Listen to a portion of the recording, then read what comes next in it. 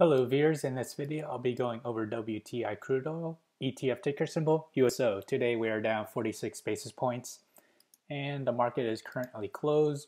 On the 1 hour chart we do see we're still on negative MACD for several weeks already, and on the 4 hour chart we are touching oversold RSI, and if we expand out to the daily chart we see we found a floor as supported back in July, or I should say June, August, and in October, or today.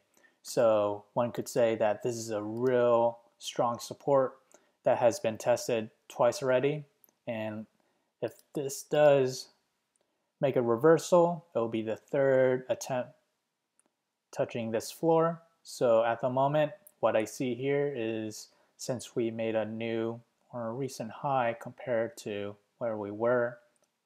So let me point it out for you. So what we have here is, from this point we made the low, same lows, we made another same low, and then we made a new high or a higher high compared to this. So that is a positive point that this trend is in progress of a reversal. So it is possible that we do move higher from here. However, if this floor does break and we breach lower, the next possible support, or I shouldn't say support, but we most likely will hit this gap, what we have here between June 8th and June 9th. So we gapped up overnight. So that could be a possibility. We may fill in that gap.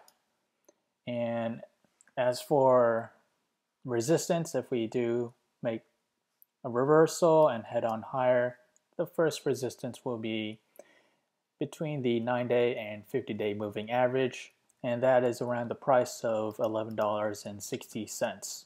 So if we were to move on higher, that price movement is roughly around 6.1%, but if we do head down lower, that price movement is roughly 4% down. So let's head to the forecast model.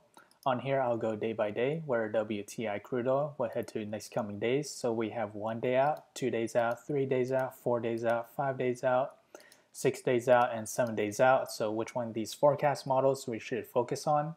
Ideally the model that is the best match to the current trend.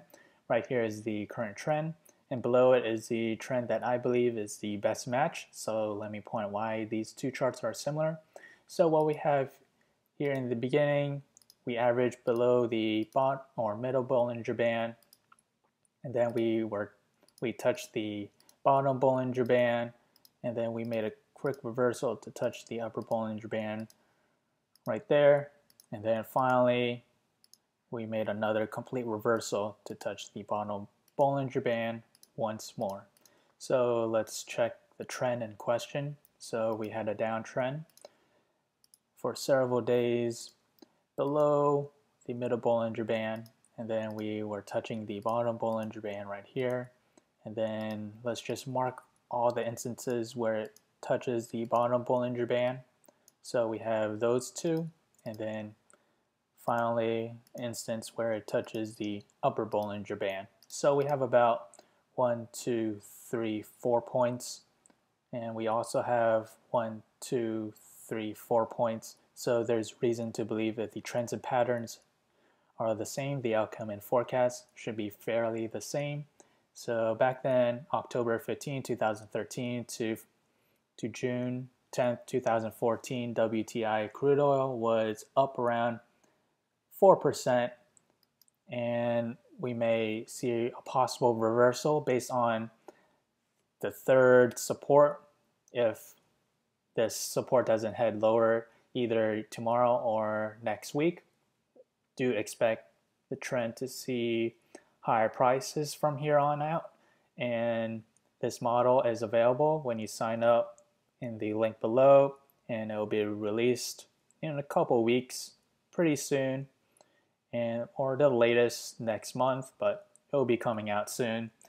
And here's the line graph that I compared it to. So we have the 2019 trend or current trend, and overlapping it is the 2013 to 2014 trend. So thank you for watching. If you enjoyed this content, feel free to like, comment, subscribe, and thank you for watching.